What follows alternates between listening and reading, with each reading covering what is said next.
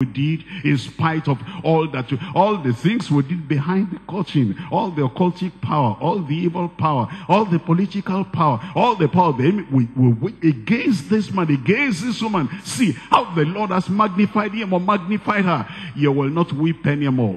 The tears and the sorrows are now transferred to the enemy. They are the people that will weep on your behalf in Jesus' name. He lifted up his voice and he wept and he said unto David, thou art more righteous than I. It's an enemy talking to David, and he said, I know you are more righteous than I.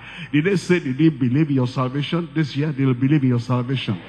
Did they say, do you believe that you are righteous? And say, well, is she not a common sinner? Is she not a common sinner? Don't we know when we're in the primary school, secondary school, they will forget your past.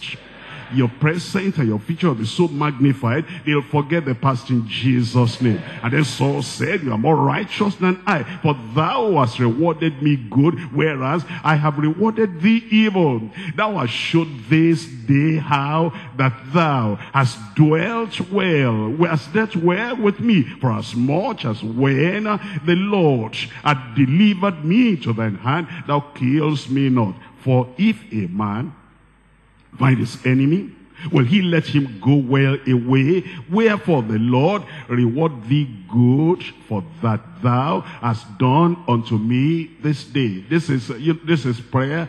Who was praying here for David? I said, who was praying here for David?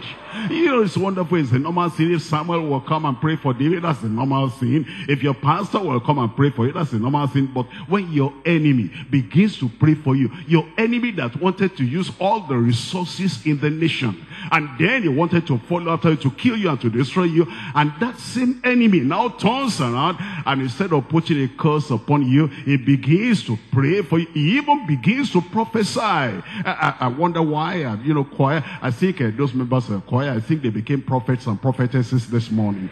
And they are telling us that there's a prophecy. And actually, they didn't know, I didn't tell them my message, but the Lord put that word in their mouth, and the Lord is putting that word in my mouth. There's a prophecy upon your life. I said there's a prophecy upon your life. And that prophecy is going to be fulfilled in Jesus' name. Doesn't the Bible say, out of the mouth of 2 or 3 witnesses, the truth shall be confirmed? Are you in doubt anymore? Doubt your doubt. I said doubt your doubt. Because there's nothing for you to mistake anymore. They said it, and the word of God is saying it, that there's a prophecy upon your life. Look at it now. It says in verse 20, and now behold, I know well. Here is Saul. Now, he said, David, listen to me before you go, because I've been chasing after you, and the thing I've been trying to say is that you will never be a king. I will not live to see David reign over this land. My son Jonathan is the one that ought to reign in this land. The same person that told Jonathan, said, hey, foolish boy, as long as this David is alive, you'll never be able to ascend to the throne. Let's kill him, get rid of him, so that this David, when he's gone, then you will be king. It is the same man that now is giving this prophecy to David and said, and now behold, I know well that thou shalt surely be king. I know very well, there's no shadow of doubt in my heart that David is going to be king, and that the kingdom of Israel shall be established in thine hand. Here is Saul saying that at his own time, Saul, the kingdom of Israel will not be established. He's saying that I know I am not the person to come and establish the kingdom, but I know you, David. I choose you to be an enemy. I've been targeting your life. I want you to get rid of you, but I want to prophesy to you today. He said, David, listen to me. Whatever Samuel told you, I don't know. But I am telling you that I've tried you this way and this way and this way to get rid of your life, and it is impossible. How can you kill a man? How can you kill a woman that has a commission from heaven? This man has a commission from heaven. I'm looking at a man in front of me. I'm looking at you here today. I'm looking at a woman there that has a commission from heaven. I said you have a commission from heaven. And who can kill you, can destroy you before that commission from heaven is ever fulfilled? Your enemy will make the prophecy real.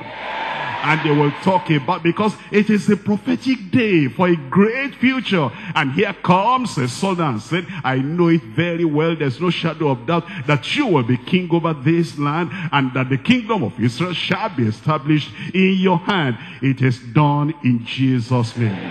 I'm looking at Jeremiah chapter 1. Jeremiah chapter 1. You know that today, this is a prophetic day for you, for your great future. Jeremiah chapter 1. I'm reading there from verse 18. It says, for behold, I have made thee. What are those words there now? This day. Everybody say this day.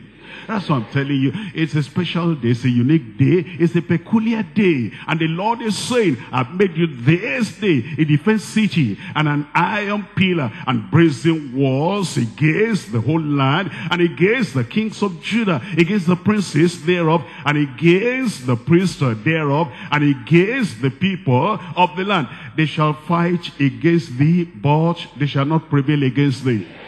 Look at what the Lord is telling you this day. He says, don't worry about what you see. They may conspire together. All that conspiracy, the Lord is going to scatter them in Jesus' name.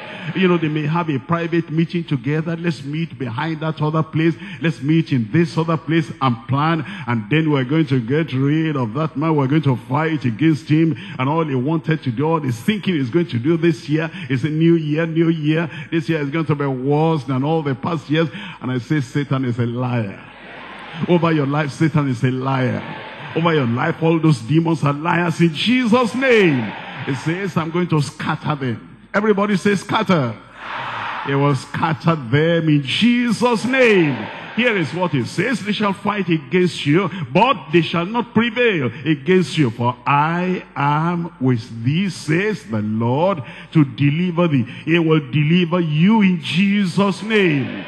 The Lord is saying that all his intention for you this year, all his promises for you this year, there is nothing that can stop you, because this peculiar day and this special day is a prophetic day that tells us about a great future. It will be known in Jesus' name. I'm looking at Psalm 68. Psalm 68, I'm reading from verse 30. Psalm 68, we're looking at verse 30. It says, rebuke the company of spearmen, the multitude of the bulls with the calves of the people, till everyone submit himself with pieces of silver. You're going to read that last part that remains now in verse 30. Won't you go?